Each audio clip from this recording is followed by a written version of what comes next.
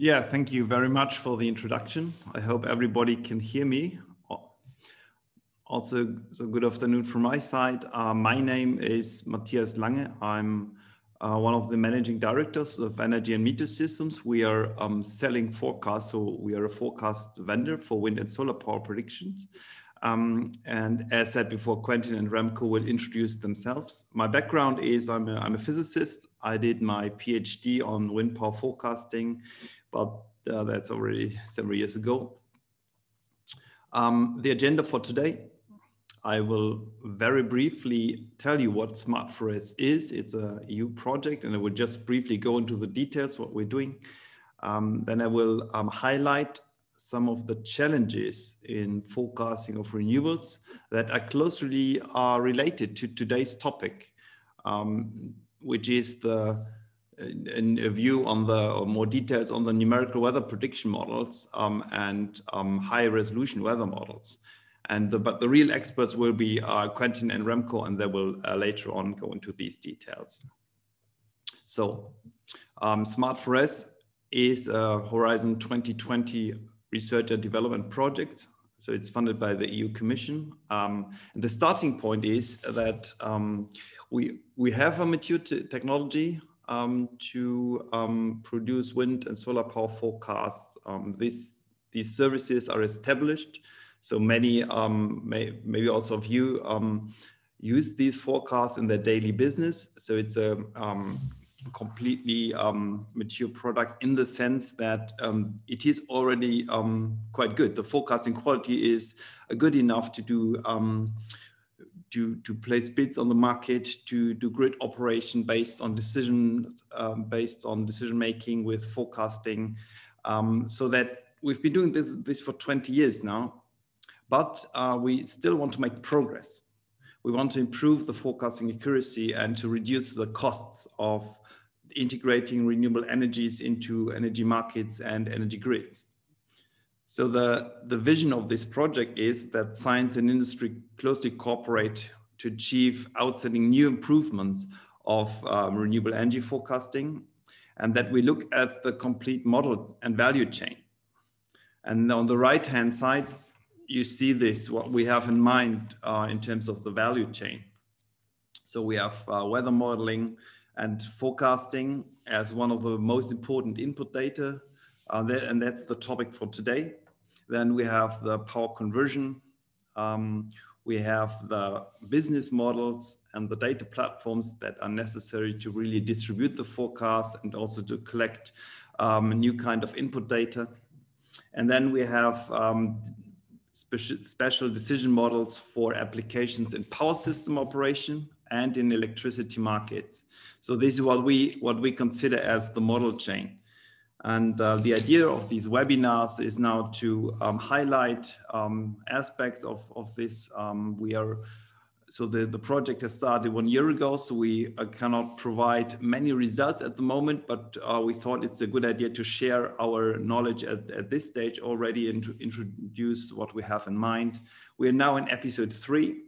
So these are 2 webinars on weather modeling and forecasting. This is part 1, and there will be the next episode will be on the power conversion.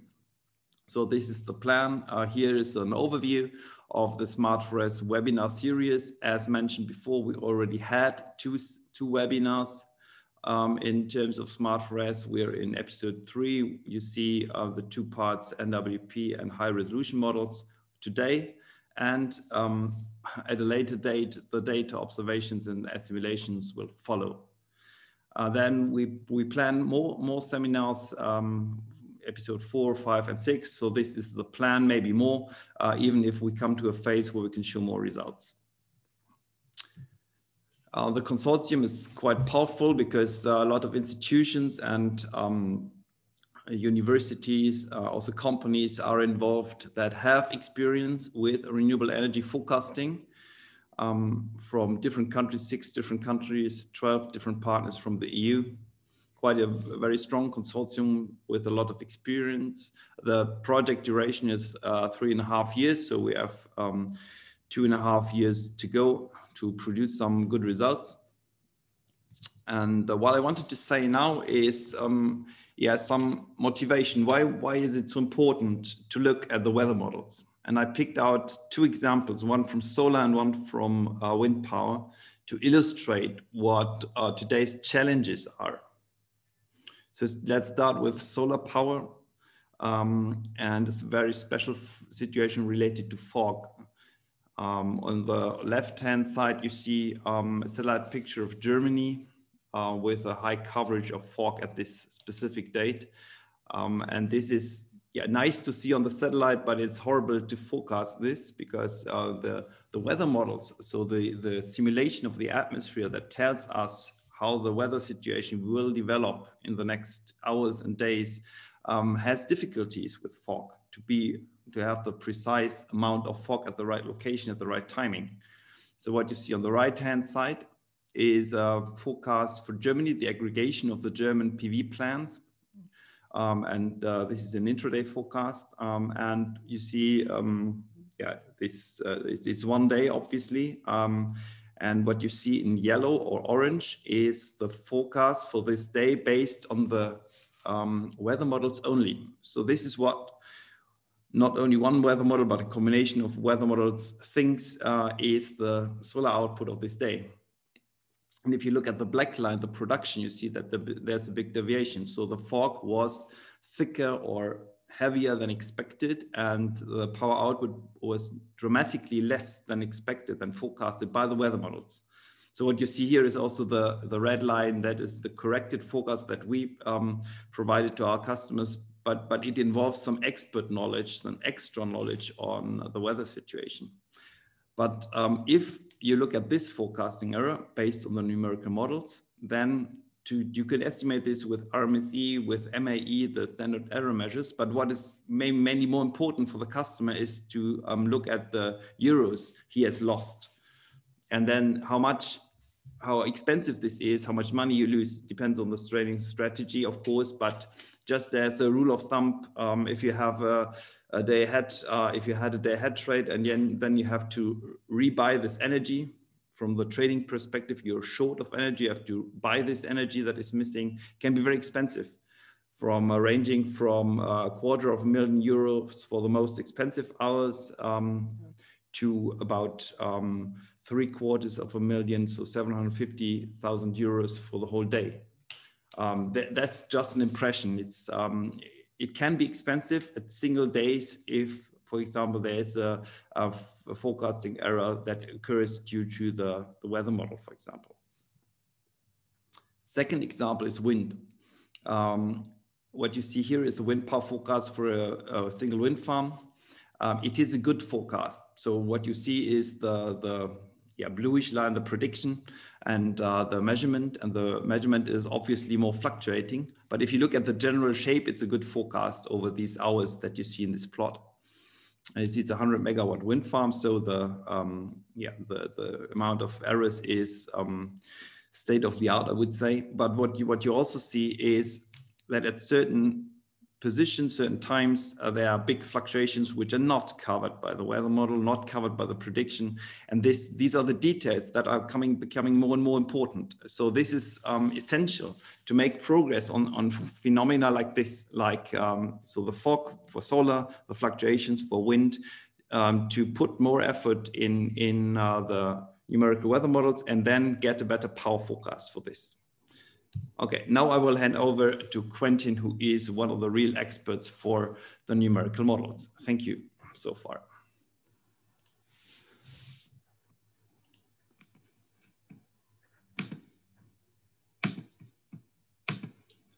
So thank you, Matthias, for the transition. So my name is Quentin Libois. I'm working at Météo France, which is the French meteorological service, and they are mostly working on atmospheric radiation transfer. And today I'll try to show how numerical weather prediction models, that I will now call NWP models, can help tackle the issues raised by Matthias. So the first question is, why is weather forecasting so difficult? An easy answer is that atmosphere is chaotic, which means that the evolution of the atmosphere and its final state critically depend on the initial state of the atmosphere. In addition, NWP models have a quite coarse spatial resolution. It's roughly 1 kilometer in the horizontal and a few tens of meters in the vertical. But they try to represent physical processes that occur at much smaller scales. For instance, if you think of clouds, of rain droplets, of wind gusts, of the interactions between solar radiation and clouds, or solar radiation and solar panels, if you think of the interactions between turbulence and wind turbines, it occurs at a scale of a few meters. And for this reason, we need to develop and use what we call parametrizations, which try to represent these subgrid processes based on the large-scale variables of the model. So what are the solutions regarding these issues? To tackle the chaos issue, one idea is to use ensemble simulations to explore all the possible states of the atmosphere. If you look at the figure at the bottom right, it's a schematic from the UK Met Office. You see that if you can start various simulations from slightly different initial conditions and look at what they provide at the end of the forecast, the diversity or the dispersion of the forecast gives you a rough estimate of the forecast uncertainty. And this can be very useful, in particularly compared to the case where you only use one deterministic forecast, which is symbolized by the red line on this plot, on this figure, which doesn't provide you any information about the uncertainty.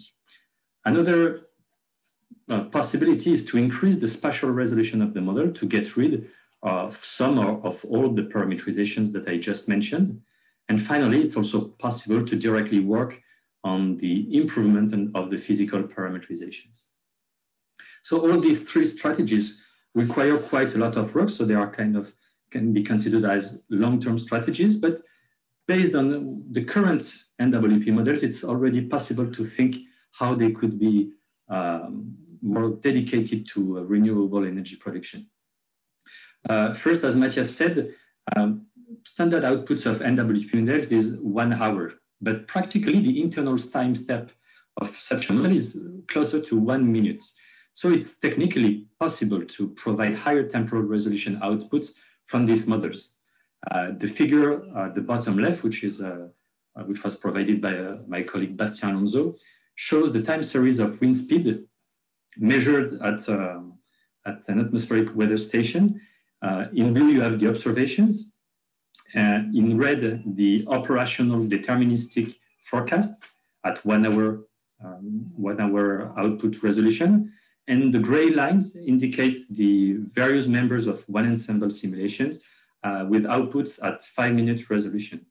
And without getting into the details, what you can see is that the high frequency variations observed on the blue lines, which do not appear on the red line, they are captured somehow by the gray line. So it shows that there is some variability that exists within the NWP models that does not appear in the 1 hour standard outputs.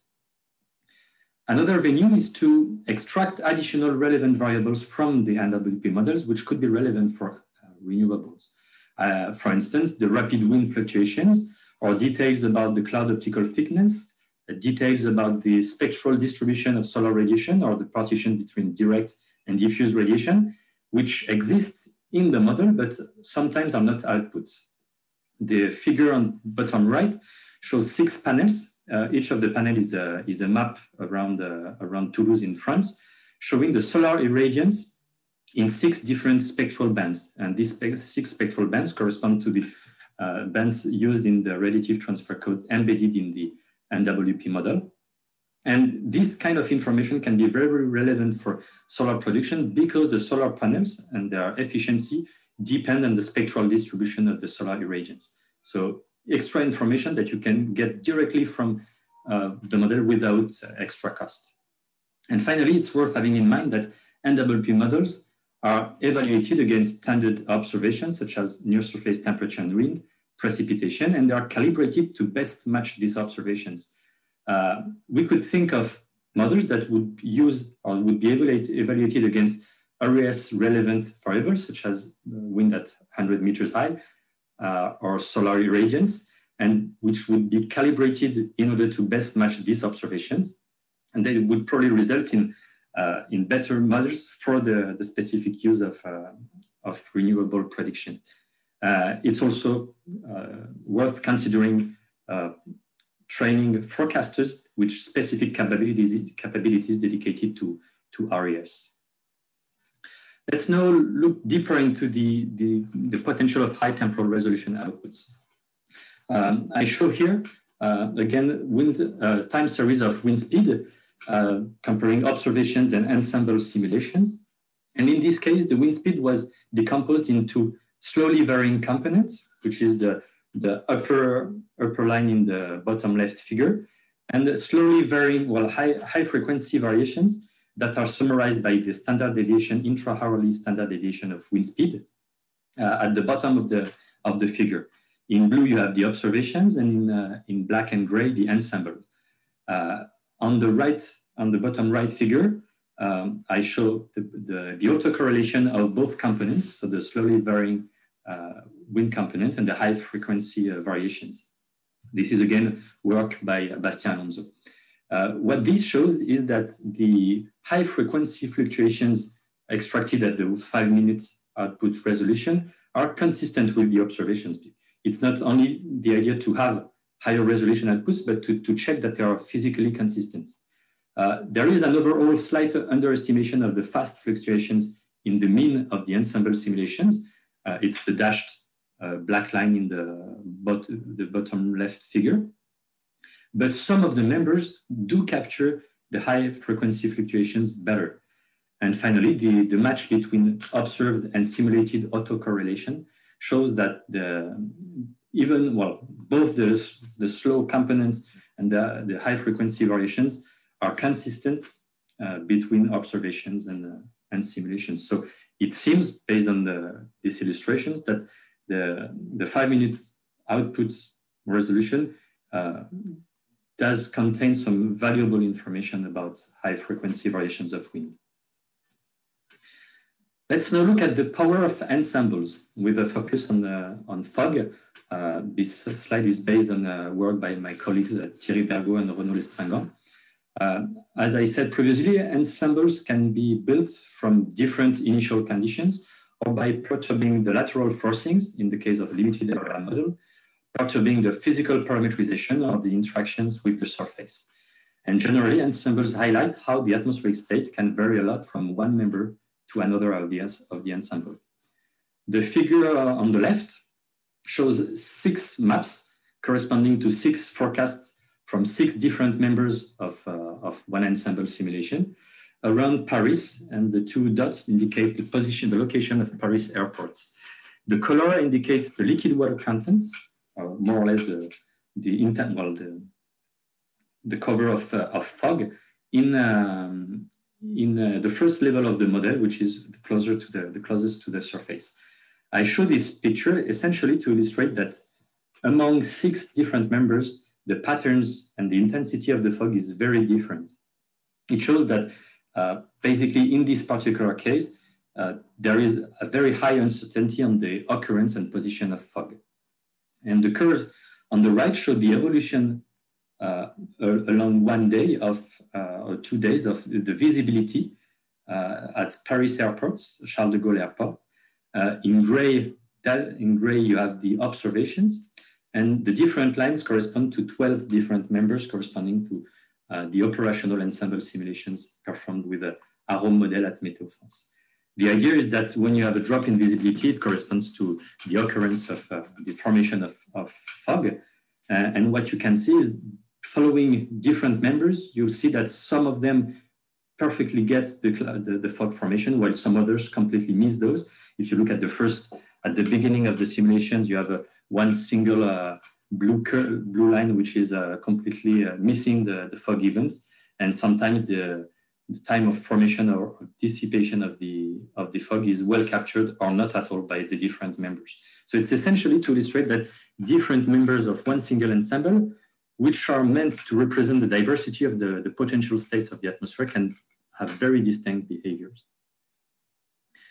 Ensembles can also be used to estimate the uncertainty. So for instance, here I showed 2 maps showing the relative standard deviation for wind on the left and global horizontal irradiance, so solar irradiance on the right, across an ensemble of 25 members. So basically, the relative standard deviation is the ratio between the standard deviation across the members, the different members, divided by the mean of all the members. So when you have a relative standard deviation of 2, it means that there is a factor 2 in the estimation of the wind speed or in the estimation of the solar irradiance. So all the very, the strong, the dark red areas indicate locations where you have basically an error, a factor of 2 in the uncertainty regarding those two RES relevant variables. So it's the kind of very useful information that could be passed to the end user. Now, based on these ensembles, it's also possible to build what we call pseudo-deterministic simulations, which is to use all the ensemble simulations, all the members, to build one apparently single member that optimally combines all the simulations. And that practically looks as one single deterministic simulation to the end user. These pseudo-deterministic simulations can be built in very different ways depending on the needs of the end user. And I show here an illustration for wind turbine production.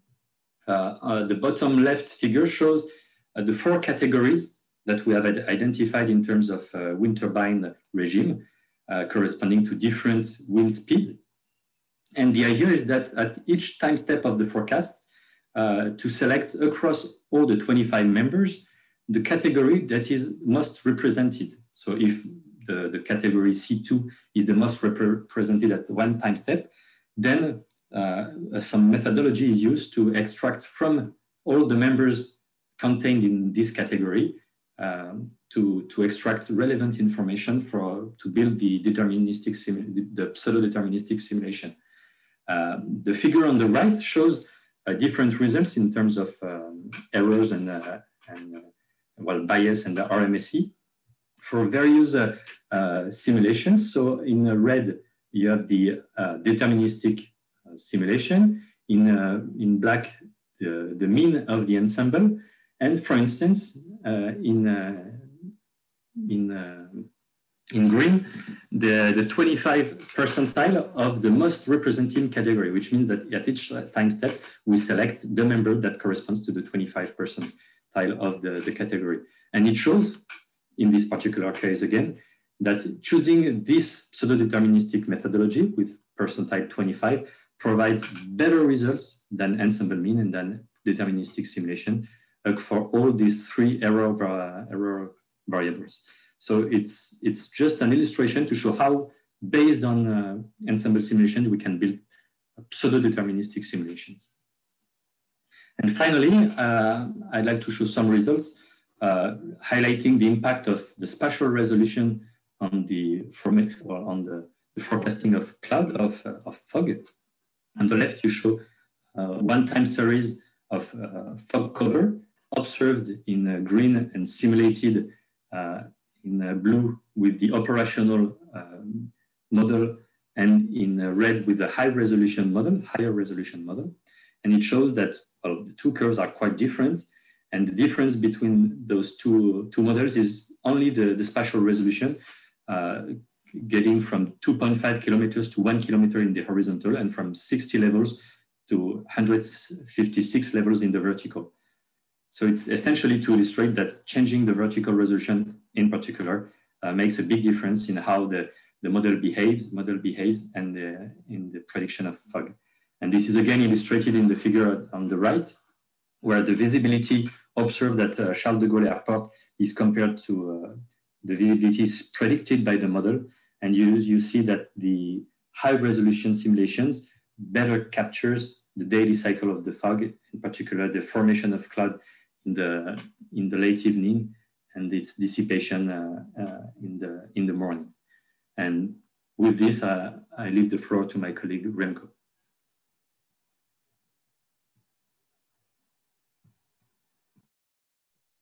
All right, thank you, Quentin. Let me share my screen. There we go, share and go to full screen.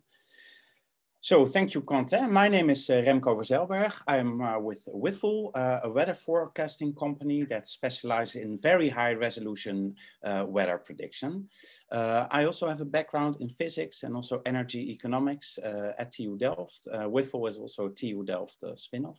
So I will talk a bit about high resolution weather forecasting with a particular technique called Large-Eddy simulation. And I will just play this video so that you get a bit of a taste what it is. And then I will explain what we are seeing. So we are looking at a Large-Eddy simulation based weather forecast for an offshore wind farm in Denmark, the Horntreff wind farm. So you see this regular array of gray dots. Those represent the wind turbines. Now the blue colors represent the wind speed at the surface. So you can also see, I'm just going to pause it here for a moment. You can also see that behind the wind turbines, there's lower wind speed. So those are the wind turbine wakes. We also see some clouds moving through the domain. Let me just press play again. And what's the essence of a Large-Eddy simulation model is that it really explicitly models turbulence and cloud formation, like you see here. So all the different shades of blue that represents turbulence and wind gust, and yeah, that's all manifestation of atmospheric turbulence. And also in the cloud patterns, you see small scale patterns. There's some sort of regularity there, but it's also some sort of chaos. Well, these are essential characteristics of turbulence. So a Large-Eddy simulation is really well designed to explicitly model the turbulence. And this is really the strength of this technique. It's a computationally very heavy technique, and we have partially solved this computational burden by doing the computations on a GPU, that's a graphics processing unit, which can be very fast for parallel computation, and it has the additional benefit of producing nice visuals, because after all, that's what the GPUs were made for. So you can relatively easily get beautiful animations like this one. So I go now into a bit more detail about Large-Eddy simulation.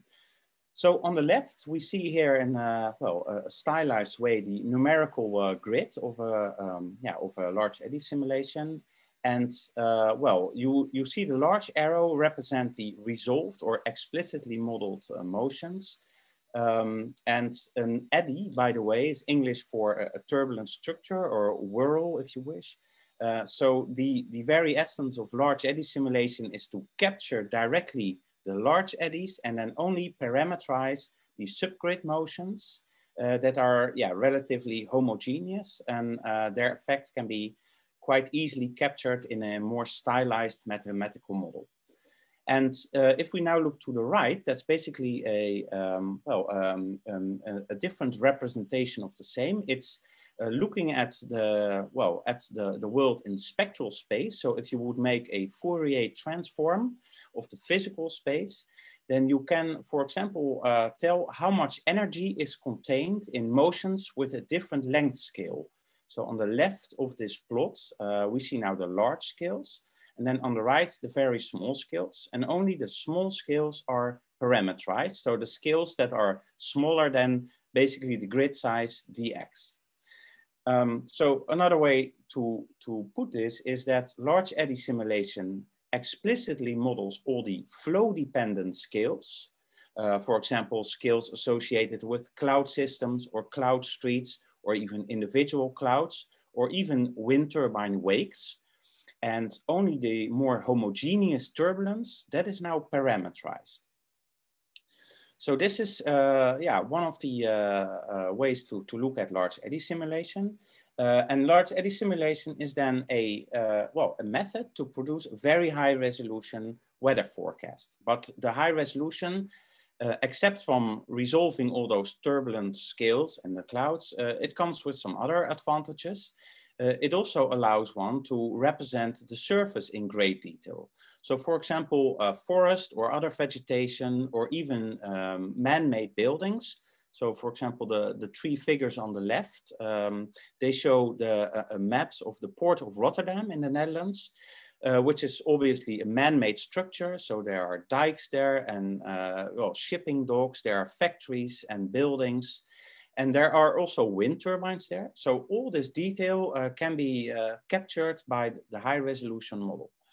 And well, the interaction with the surface, that's well, described in the so-called surface scheme.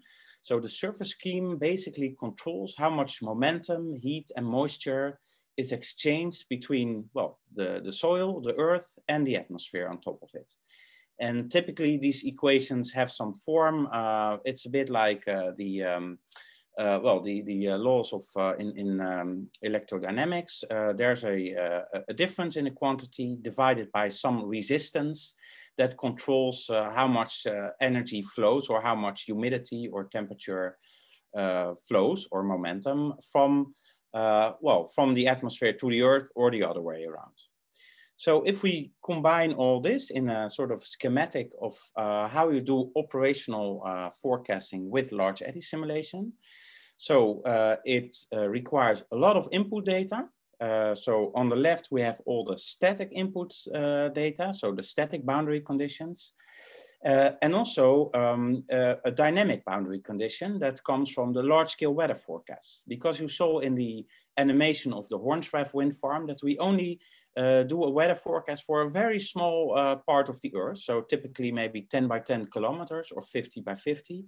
So basically the weather around us is just a boundary condition for us. So we use the boundary condition from a large-scale weather forecast, for example, the ones that are produced by Météo France, Quentin's Institute, or other institutes. And well, we combine all this and use a lot of computing power, and then we produce the high-resolution weather forecast.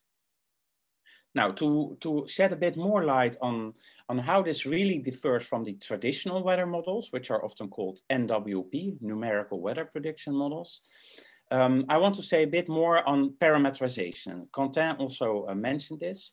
So parametrization is really, well, the art of expressing the subgrid processes that are too small to be directly captured in the numerical grid in terms of the resolved quantities. So that is, well, the quantities that are resolved by the numerical grid.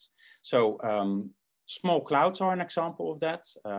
Turbulence is also an example of that. You see that here in the figure on the left, but there are actually many more processes that are parameterized. So here on the right, we have a list.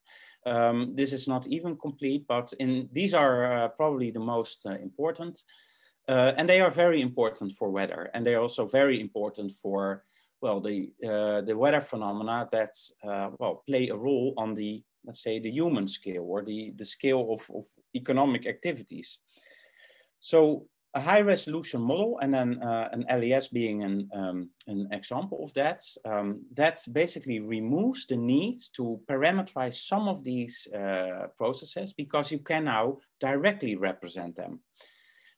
So here you could say the philosophy of LES is really to assume less and to compute more. Just throw in brute force computing, well, you could say to mimic the laws of physics that are valid in the atmosphere. So now you can actually explicitly model wind turbines or canopies from trees or even buildings. And also turbulence and clouds, or fog is a manifestation of a certain cloud. And you can represent them in a much more direct way and therefore with higher accuracy. Now, of course, LES still has some resolution. So typically we are talking about 50 meter. It can be a bit finer or a bit coarser, depending on the application. So still LES needs to make parameterizations. We cannot explicitly model individual raindrops or drops in the cloud. So therefore we still use well, basically the same parameterizations that are used in standard weather models, but some of the processes are now really captured directly. And well, to see what that does to a forecast, we can look at these pictures where we used a lot of GPUs in parallel to do a Large-Eddy simulation over an entire country. You see it here on the left. Now, in the middle is the satellite image of that day. And on the right is the traditional weather forecast. And you can see that, well, Large-Eddy simulation gives a much more realistic look and feel of the clouds. It captures certain details like the cloud size distributions or the vertical structure of clouds. That's really difficult for the traditional weather models, although they are really pretty good on average. They just do not have the resolution to capture some of those details, which, as we saw also from Matthias' presentation, can make a lot of a difference for renewable energy applications. So in the Smart4RES project, one of the use cases where we use Large-Eddy simulation for is for grid management on the island of Rhodes. So, well, you see here on the top left, actually a wind speed map of the island of Rhodes. It's roughly 60 by 60 kilometers large. And you can immediately see that the mountains on the island have a significant effect on the wind. You can clearly see the signature of the wind there. And a high resolution model allows you to capture some of those details. But apart from the, let's say, the spatial details, there's also the temporal fluctuations. Quentin also showed a few examples of that. But Large-Eddy simulation can produce even more detailed results. And also the spatial temporal correlations, they can actually be important for this application of grid management. So what we have done and what we are still in the process of doing is to make very detailed simulations for 4 wind farms on Rhodes. So the 4 rectangles in the figure, they show the location of the wind farms. And then we're zooming in on one of them on the bottom left figure. So we have set up basically a nested simulation. So we do one forecast for the entire island of Rhodes on a typical resolution of 100 meters. And then within that forecast, we do 4 inner domains. So you could say it's like a zoom in or a magnifying glass that's on even finer resolution, on 40-meter resolutions. And then really you capture some of the complex flow phenomena that are, for example, occurring around a mountain ridge. This is usually where the wind turbines are located. And also you see in the bottom left figure that the light gray lines, they denote the wind speed at individual turbines forecasted by the model. And you can see also the fast fluctuations. And if you compare that, and the black line is the average for this particular wind farm. And if you compare that to the red line, which is the observed wind speed at this wind farm, you see that well, it captures it pretty well. Of course, the fluctuations do not map one-to-one, but the typical size and duration of fluctuations is well captured by this model. And if you compare that to the dashed line, which is a large-scale weather model, then you can see that it has a much smoother output. So this will not give you much information about the typical fluctuations. So apart from using this high resolution forecast and doing all kinds of advanced decision making with it, that's basically up to the other partners in the Smart4RES project. We are also working on some innovations in the high resolution modeling itself.